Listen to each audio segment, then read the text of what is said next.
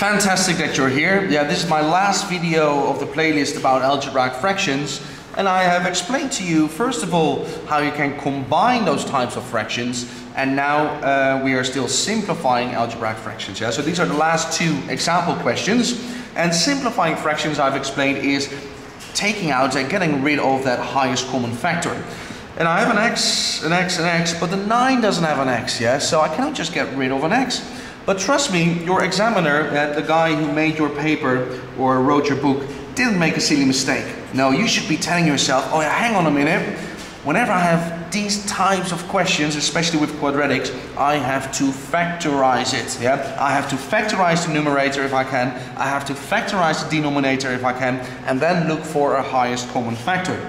Okay, so that's what we're going to do now. Perhaps you want to pause the video now and try it yourself first, because it's always better to do work yourself, be wrong, yeah, making mistakes is part of life, it's part of learning, yeah, that's what you should be doing. But anyway, I'll leave it up to you.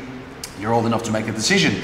Numerator, how can I factorize it? Well, let's get rid of that highest common factor x first, and then I have x plus 3. And please, in a different playlist, explain in a lot of detail how to factorize these expressions, okay? So I'm going to go a little bit quick now, so check my other playlist, yeah? The denominator is difference of two squares, yeah, very clearly. So that is x plus 3, x minus 3. I'm going relatively quickly, but then I will always notice, and yes I do, now I have a common factor. Look at that, x plus 3. Let's get rid of it.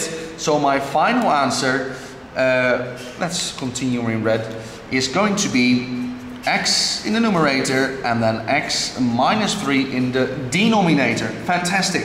One more question. Again, simplifying the algebraic fraction, which means get rid of the highest common factor, excuse me, x's, but the 10 doesn't have an x, so I cannot just get rid of a 10 as I explained in my previous video, but I have to factorize it. Yes, I do.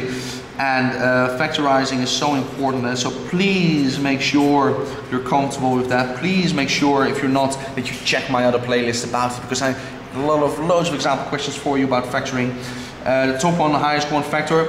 The lower one, I call that the normal one, yeah, because that's the one you encounter a lot. Let me put an x there and an x there. Multiply two numbers, I should get minus 10, and if I add those two numbers, I should get minus 3. Well, first of all, I know that one number must be positive, the other one negative, because my multiplication is minus 10, so a negative. And then I'm just going to look for the combination. So perhaps on a piece of paper, you look at the factors of 10. Which two numbers multiply 10? Well, 1 and 10, of course, but can I turn it into a 3 if I add or subtract? No, I can't. 2 and 5. Well, with a 2 and a 5, I can make a 3 somehow. And because the addition is negative, that means that the larger number must be the negative 1 and a 2 there, okay? But just check your work, yeah? That's what I'm still doing always. X squared minus 5x plus 2x. It's minus 3x, yes, 2 times minus 5 is minus 10. Fantastic. Oh yes, and of course I notice I'm looking for that common factor, so that perhaps was a hint as well. Probably one of my brackets needs to be x minus 5, yeah, because that's what it's all about. Getting rid of the highest common factor when you are simplifying x over x plus 2. Fantastic.